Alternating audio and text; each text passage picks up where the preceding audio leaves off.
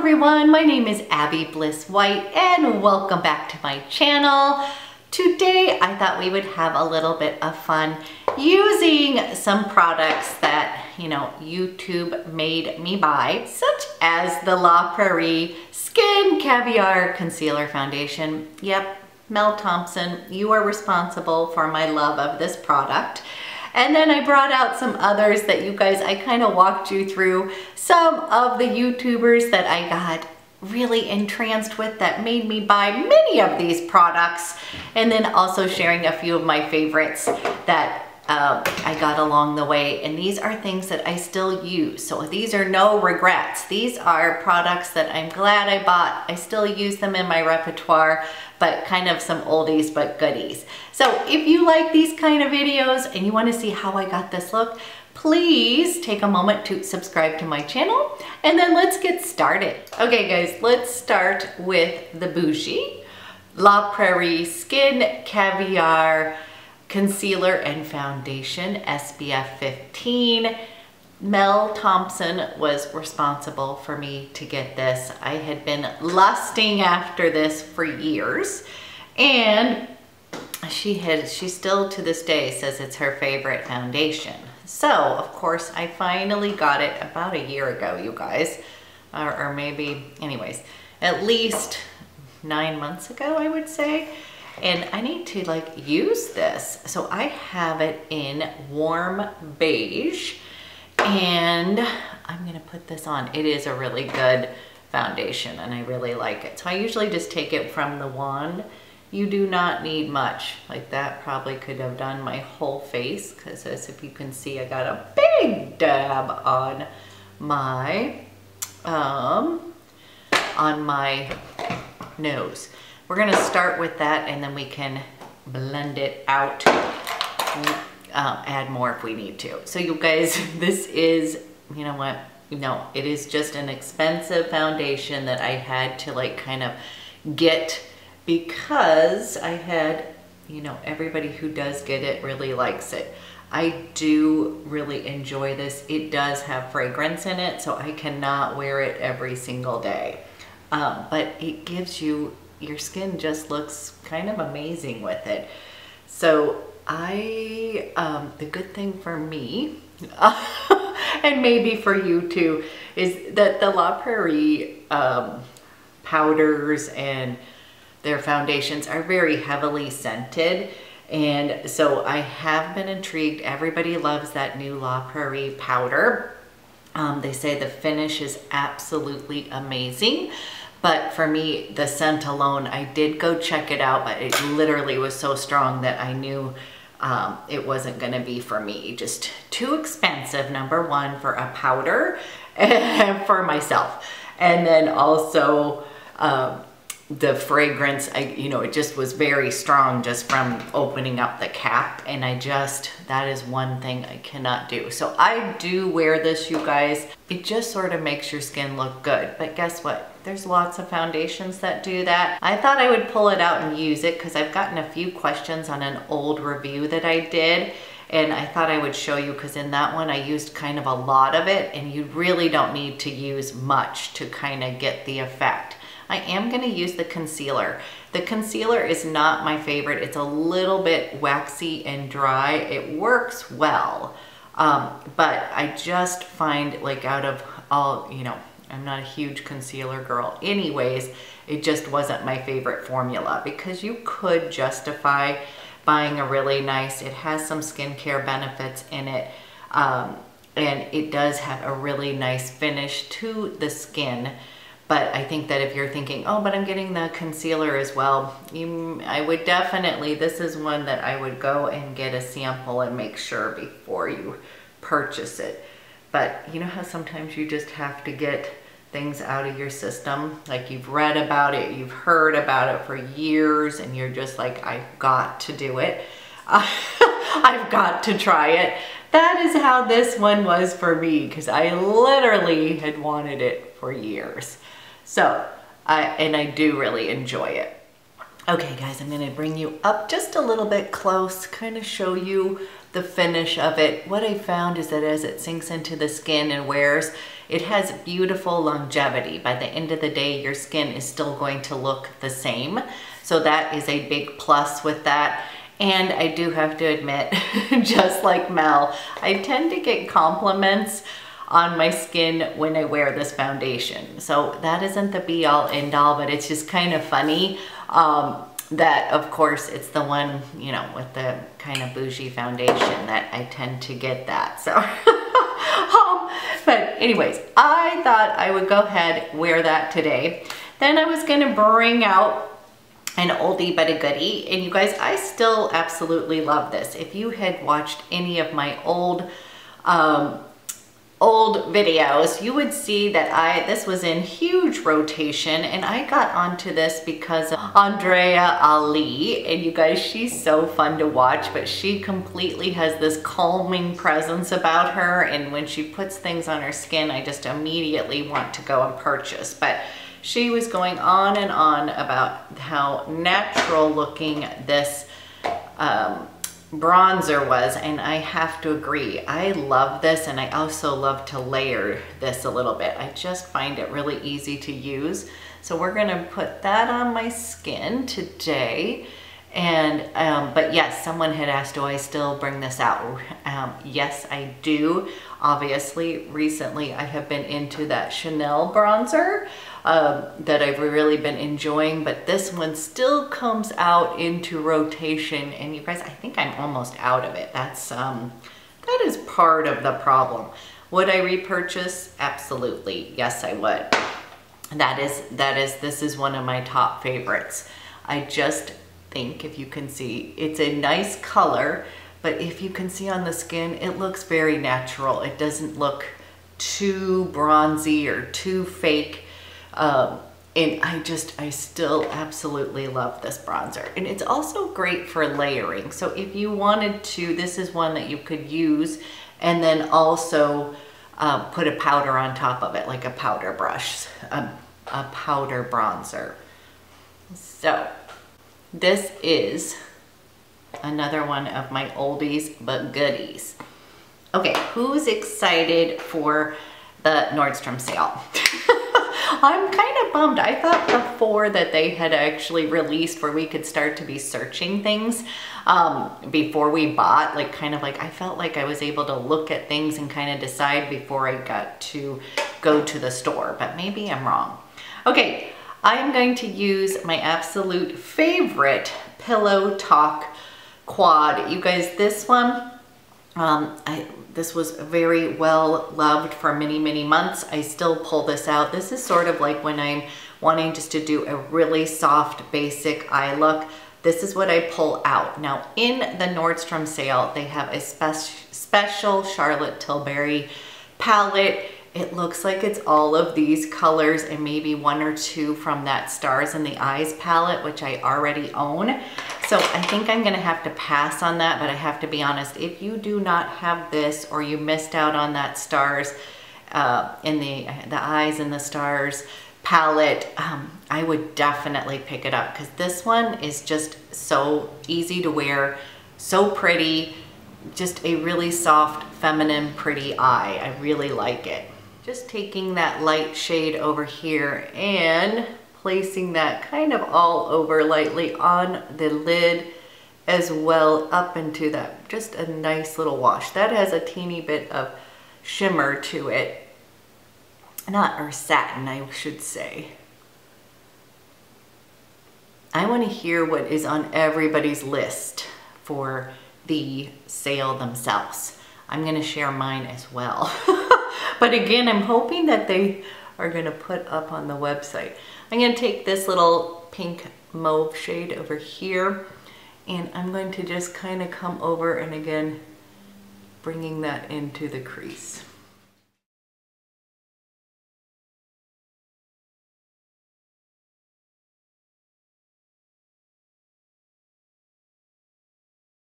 And then I'm going to go into that brown shade here. I guess they call it the smoke shade.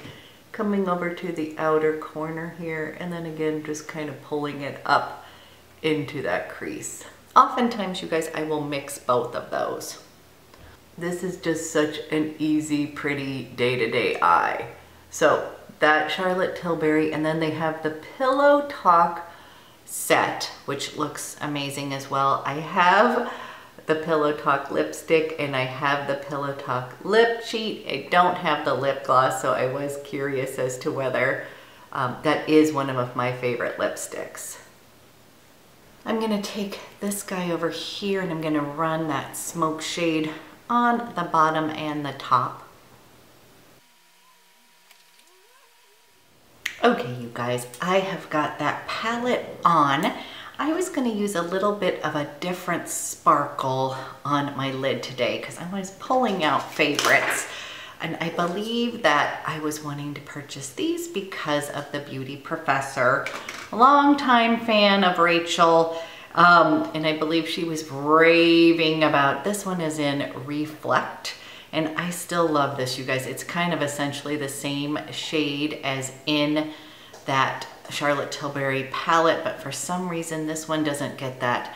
It doesn't have a lot of fallout for me. So sometimes when I use, even with the Tom Ford and the Charlotte Tilbury, when I use this little guy over here, sometimes I get a little bit of fallout, whereas I find that these Scattered Lights by Hourglass just don't have that same fallout. If you can kind of see this, it's so pretty, you guys.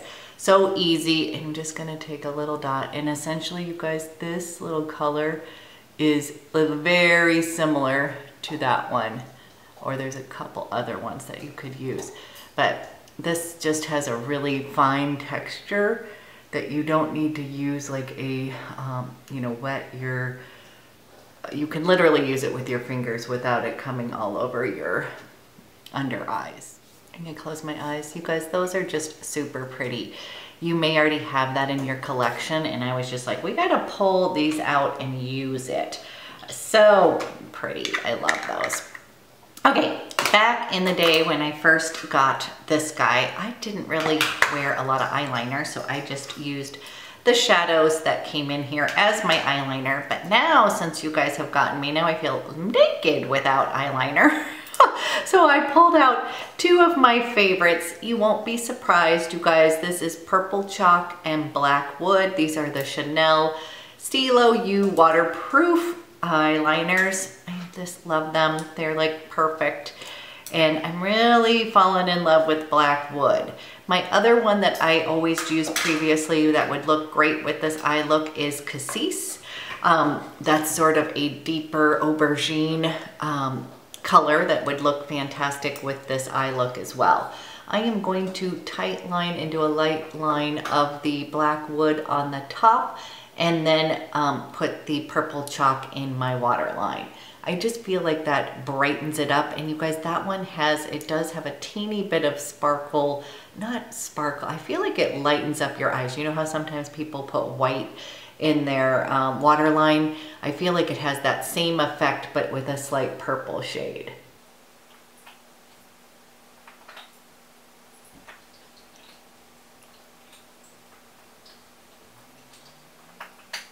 You guys, I am gonna clean up my brows. I'm gonna use my Chantecaille Faux Cils Longest Lashes. I still have to tell you, this is my favorite mascara. I've been kind of tinkering around with other ones and I keep coming back to this guy. I just love it. So bringing that out, and this was from Tati. I remember watching this and Tati was sort of embarrassed, but that she loved this mascara so much that I remember having to run out and get it, and I have to be honest, I love it. So I know it's so expensive, but for some reason it works well for my lashes. For blush, I am going to be using the NARS Orgasm. I prefer this classic in the liquid form. A little goes a long way, you guys, but this is such a pretty blush. I still love it. And just gonna put a little bit of this pop of color on today. And you guys, these blushes last forever. And don't worry, we're gonna make it less clown-like. But I love the way this just sort of looks really fresh and melds into the skin, and it stays all day. So that's one thing I would say. You know how sometimes cream blushes tend to kind of just get eaten away by the end of the day? These little guys here, this liquid form really does stay. It's really pretty. Always love a little classic. Let that sink in. Okay, we are going to powder down. I'm going to be using the La Mer powder. Had a request. I really do like this powder. So this one, you guys, I still have some in here. This was, I never had the original powder. Wasn't a powder girl back then, so didn't care that much about it. So everybody was saying how this was not good. Why did they change it? And let me just be honest, yeah, I had to get the brush, so I felt like I needed to buy the powder because I really wanted the brush, and I was like, what am I gonna use this for? This brush, I think, is worth the money. I love it, and whenever I kind of feel like I need to buy other brushes, I tend to forget that, you know, you really don't for a powder. I just love it. It's big, fluffy, and this powder has a little bit, it does mattify, you guys, but it has a little bit of glow in it as well. You can actually see the particles. And let me see, it's not going to show up on my skin, you guys, I'm sorry, but it has a little bit of, I just don't find it too mattifying, if that makes sense. There tends to be some light reflective properties in it, and it is just quite pretty. So I'm just going to put that down here and set everything. So yes, I can't do a comparison because I just got the original La Mer, but it is still one of the powders that I pull out and use, just a little bit of it.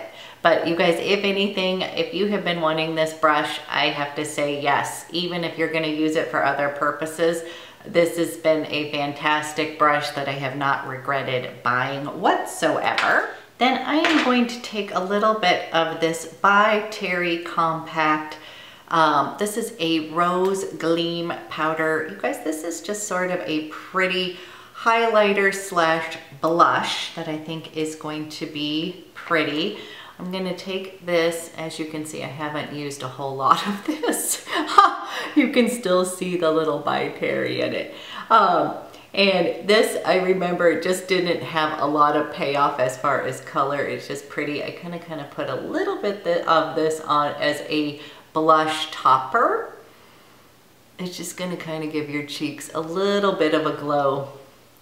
And I think this, again, I was attracted to all of these powders. There was a couple things, the Dior highlighter that we'll be using in a minute, and the by Terry powders that I was influenced by that Lydia Elise Millen. I used to watch her all the time, you guys. I still love her. I just haven't watched her recently. I need to go do that, but I just think she's just a beautiful woman. You're easily influenced by her wonderful life. And then this was one of her favorite highlighters, and I have this in 001, and this is the Nude Air Luminizer. I believe this is still available. I don't think this was limited edition, and I'm just gonna take a little bit of this as highlighter. We are getting our little glow on today. I would love to hear what things you guys were influenced by, some of these you know, the Tatis, some of the big channels. I just laugh because I'd be like, ooh, I have to go get that. I'm gonna take a little bit of this highlighter here. I'm gonna just put a teeny bit up here by my brow bone up here, just to highlight just a little bit. Then for lips, you guys, I am going to use a lip veil, and I can't remember who I was influenced by. I think it's probably Michelle Wong. She loves the Chantecaille lip veils. This particular color is in Old Rose. I don't know if this was a specific one of hers, but just the overall, I remember her talking about them because we tend to like the same sort of, that kind of balmy sheer lipstick. And I'm just gonna dab that on. And yes, you guys, I love this formulation. I think someone was asking me, there was a new collection that was released, but I felt like the colors were a little bit bright, so I did not get those. But then I ordered the Lisa Eldridge lipstick. So when mine shows up, you guys will take a peek. But this color was just literally, I think I've gone through a couple different tubes of it. It is just like your perfect pink rose nude. Then one last little mention that I think is so funny, but you guys, I always like Makeup by Tiffany D. She was just, I still love watching her videos, but I really enjoyed her because she didn't have big lips like myself. And she was always raving about the Dior Lip Maximizer and that she felt like it gave her a little bit more lips, and then I had to run out and get it. I have it in Desert Beige, the classic pink. I believe this is the apricot, but this is one of my favorite lip gloss luminizer, volumizer things. The other one that I mentioned is the Hourglass Unreal Volumizing Lip Gloss. You guys, these I love, and my favorite is Halo. But today we're gonna use this. Okay, you guys, this is the final look using some of my favorite oldies but goodies, and ones that literally were completely like YouTube made me buy it products. But I have to tell you, so fun to pull these out again because I still love all of them. And these are like tried and true products that I still use. I go through phases, but literally like this combo, this was months and months and months of using this, and I still love it. So it isn't that when I'm not using some of these things doesn't mean that I don't love them anymore. It just means I'm trying some new products. You guys, next up, we will walk through some of the Nordstrom things that are on my wish list. That'll be kind of fun, and I want to hear about yours too. So this is coming up. That's going to be amazing. And as always, you guys, thank you so much for watching my videos, and I'll talk to you guys soon.